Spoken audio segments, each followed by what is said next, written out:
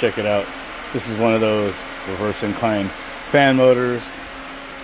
Got one of these motors on it.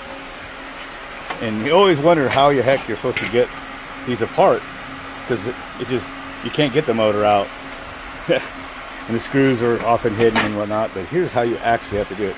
You gotta take the motor apart. It's not made to do this, by the way. They intend for you to change it all as one piece, but you do take one apart. There's a C-clip you gotta pull out right here. And then the whole shaft will pull out. So there's your permanent magnet section. There's the wheel we don't need anymore. And here it is. It's your brushless DC motor. This is the windings here. And here's the electronics for it in here. But yep. That's how you take it apart. C-clip back on there.